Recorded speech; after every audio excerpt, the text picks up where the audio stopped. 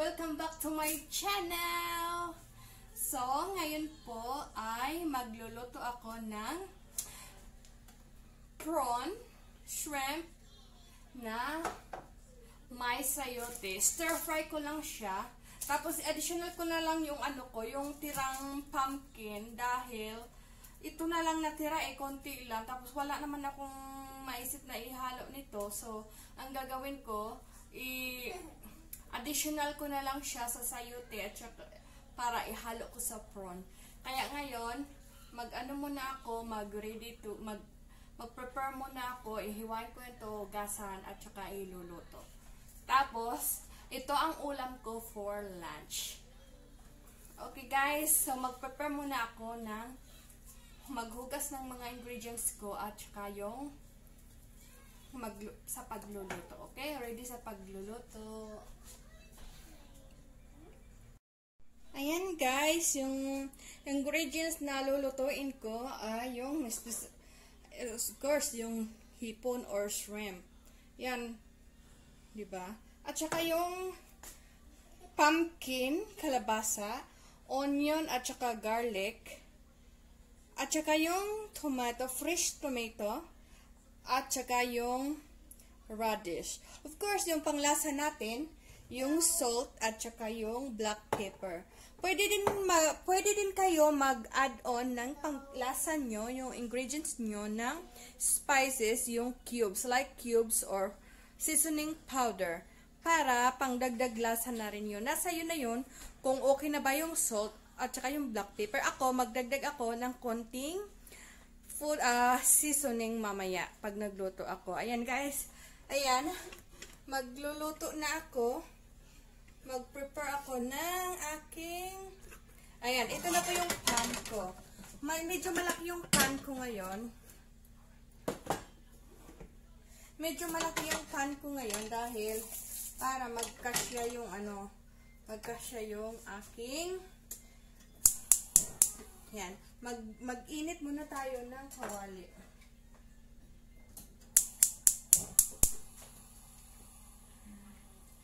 Prepared na yan.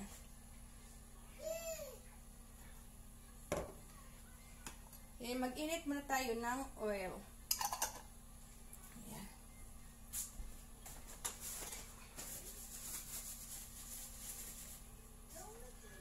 Ito lang ang gagamitin kong tayin muna natin na mag-init yung oil.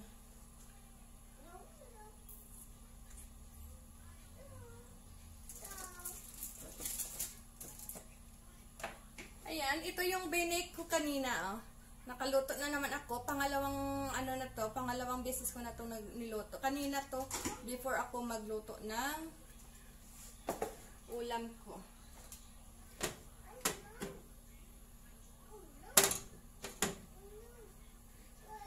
Ayan. Init na ang ating mantika. Maglagay na tayo ng garlic. Garlic muna ang iuna kong igisa i-fry bago yung onion. Yung iba kasi onion muna bago ang garlic. Pero sa akin mas comfortable ako sa garlic ang iuna.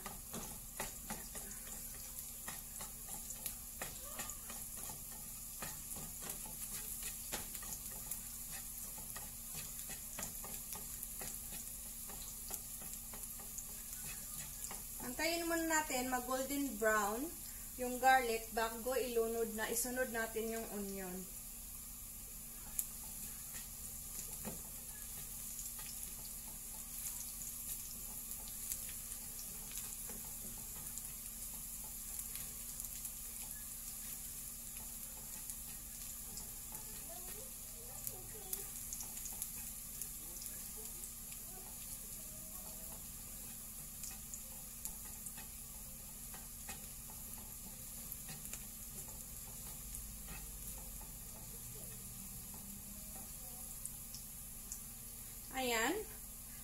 ano na siya, nag light brown na siya, pwede na nating isunod yung onion.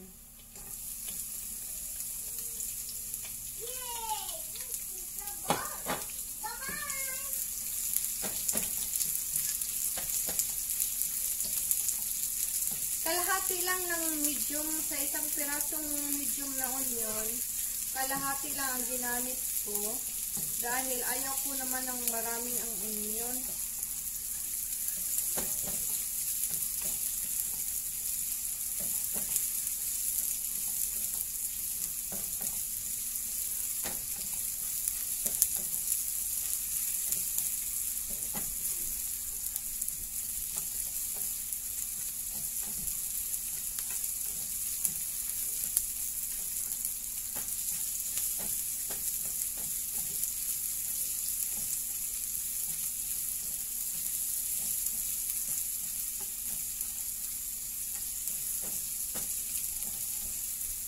Ayan.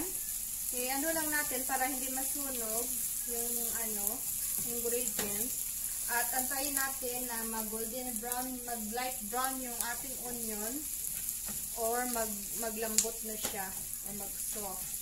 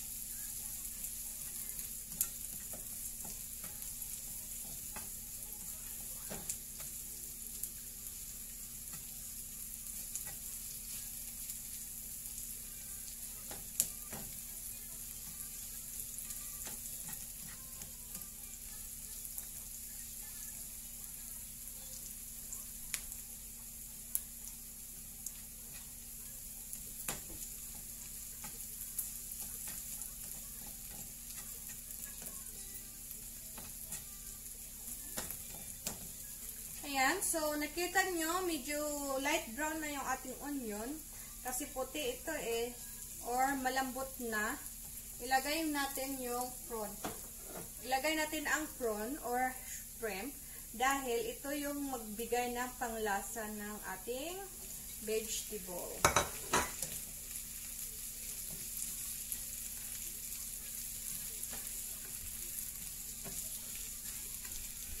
Yung stir fry ko, lagyan ko ng konting tubig para may sabaw naman.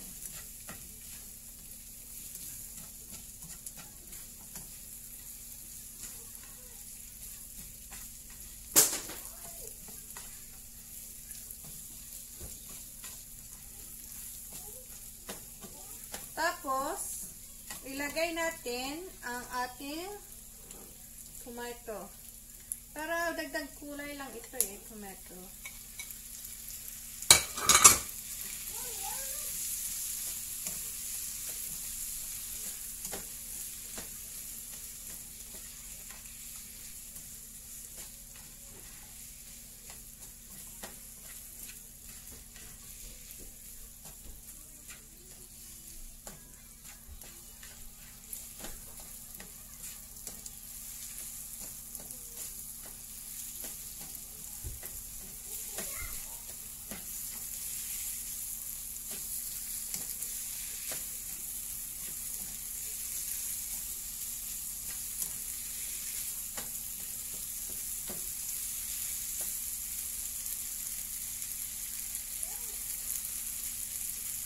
Wait natin na mag-red yung ating prawn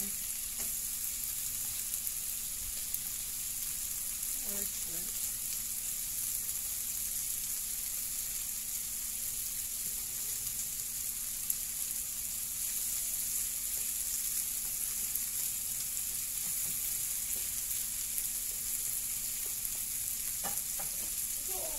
Yan ang aking kulot.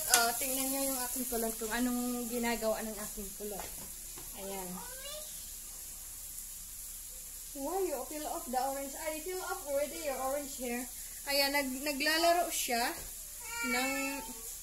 hi guys! Naglalaro siya ng kanyang iPad at saka nag-build ng kanyang castle. Yan, sa kanyang blocks. Lego. Ayan. Nagkuha siya ng orange. Binalatan niya. Ewan ko kung kakainin niya or lalaruin lang niya yan. Kaya okay lang. Pinapapabayaan ko lang yan siya habang naglalaro dahil ako ay nagluluto. Diba?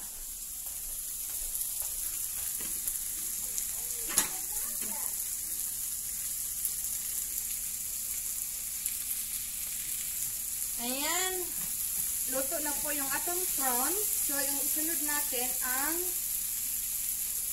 yung sayote. Ewan ko kung ano sa English nito. Isabay na natin yung sayote at saka yung kalabasa. Dahil yung pumpkin ay parehas naman silang matigas.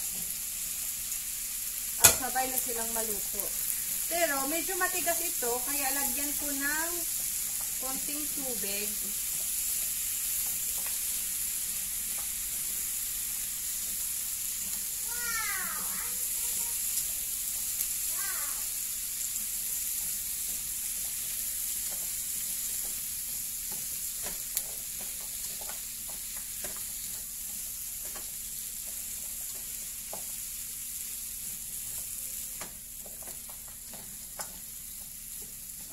May takip ako nito.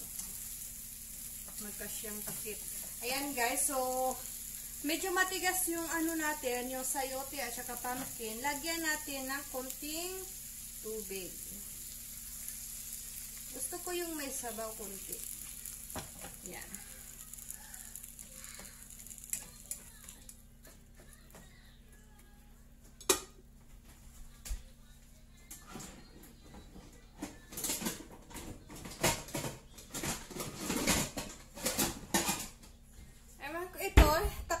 Hindi magkasya, antayin natin kumulo. Yan, or mag-boiled.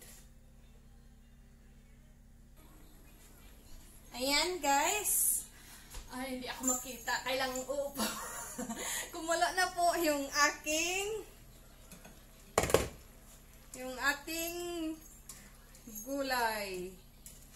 Tapos, ang gagawin ko, hindi pa ito luto. Ang gagawin ko natin ay lagyan ng panglasa, salt. Konting asin lang. Yan. Tsaka yung black pepper.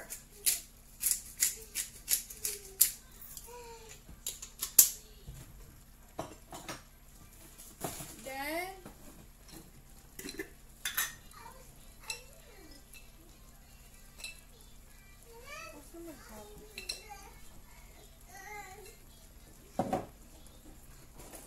maghati ako ng stock nito.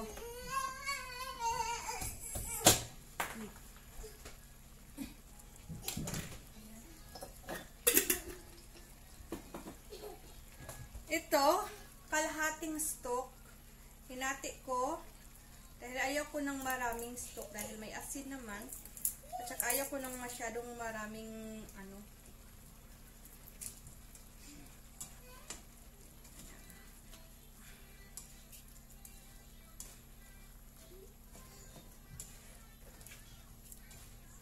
Haluin. At saka takpan natin ulit hanggang sa maluto siya.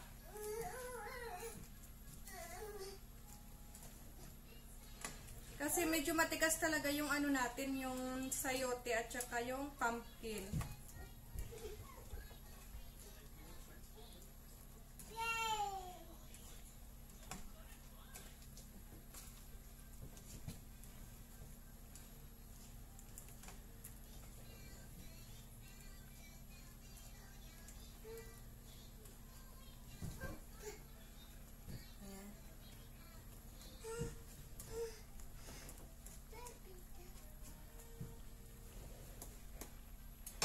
Takpan natin ulit hanggang sa maluto, guys.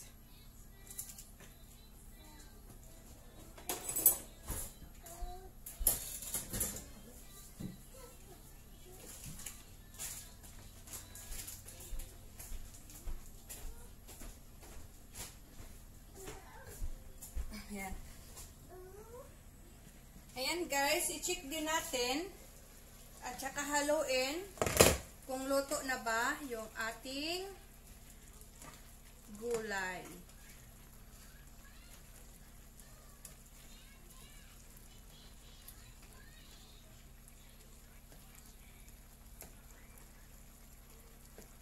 Medyo matigas pa ang kalabasa or pumpkin.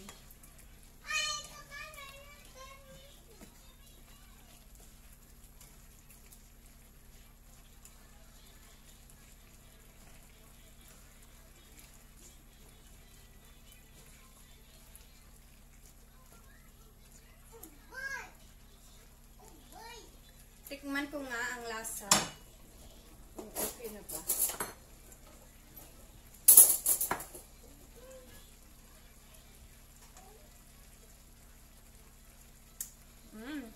Tama na. Hindi siya maalat. Tamang-tama lang yung timpla. Dahil yung pumpkin, at saka yung prawn, nag-ano din sila ng lasa. Naghalo yung lasa sa asin, at saka yung stock seasoning, at saka yung pumpkin at tomato. Dahil medyo matigas pa yung pumpkin natin, medyo matigas pa. Takpan muna natin ulit.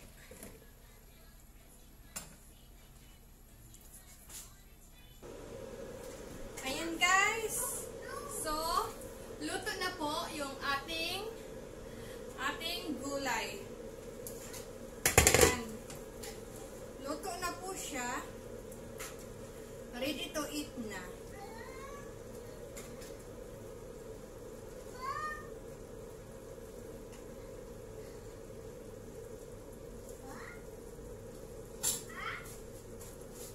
Ayan guys.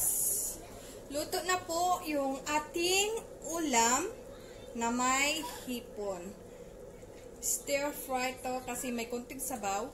Nilagyan ko ng sabaw kasi yung natin, yung pumpkin at saka yung sayote ay medyo matigas. Hindi naman siya lalambot pag walang tubig. Pag lang, oil lang. Okay guys, bye! Thanks for watching. Please don't forget to subscribe to my YouTube channel. Okay, bye! See you on my next video.